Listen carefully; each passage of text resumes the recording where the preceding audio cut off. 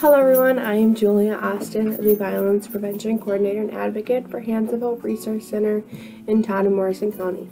You can find us on our social media sites, Facebook, Twitter, Instagram, our blog, and YouTube to connect with us. All can be found simply by searching Hands of Hope Resource Center or going to the description below to find the links. You can also find us on our website, handsofhope.net. We are going to now jump right into our topic for the day, which is Teen Dating Violence Awareness and Prevention Month. So let's get started. February is National Teen Dating Violence Awareness and Prevention Month. This is an issue that impacts everyone, not just teens, but their parents, teachers, friends, and communities as well. Together, we can raise the nation's awareness about teen dating violence and promote safe and healthy relationships.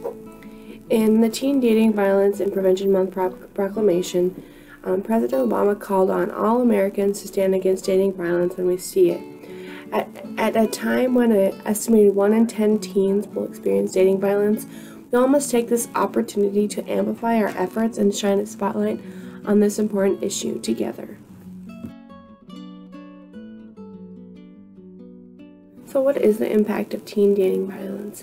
Nationwide, youth ages 12 through 19 experience the highest rates of rape and sexual assault. Studies have shown that approximately 10% of adolescents report being the victim of a physical violence at the hands of an intimate partner during this previous year. Girls are particularly vulnerable to experiencing violence in relationships and are more likely to suffer long-term behavioral and health consequences, including suicide attempts, eating disorders, and drug use. Adolescents in abusive relationships often carry these unhealthy patterns of violence into future relationships.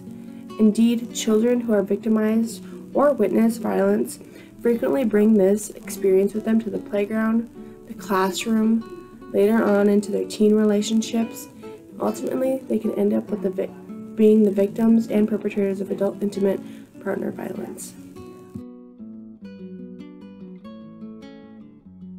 During Teen Dating Violence Awareness and Prevention Month, we aim to break the cycle of violence by providing support and services to victims, their families, and also the community. The following activities represent just a few of the exciting ways that everyone can and hopefully will engage in this work. Everyone can make a difference by reaching out to young people in simple ways. As we interact with teens in our work or our personal lives, each of us can act on the proclamation to stand against teen dating violence by these few ways.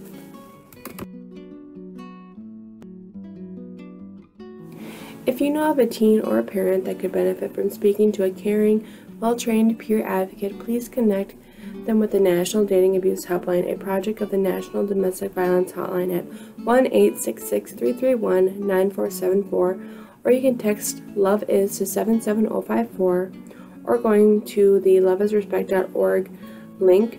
They have a lot of different resources and information for youth on violence prevention. You could also go to the Department of Justice Office on Violence Against Women, or you could reach out to Hands of Hope Resource Center here in Little Falls or in Long Prairie if you need any help to get started or find out more information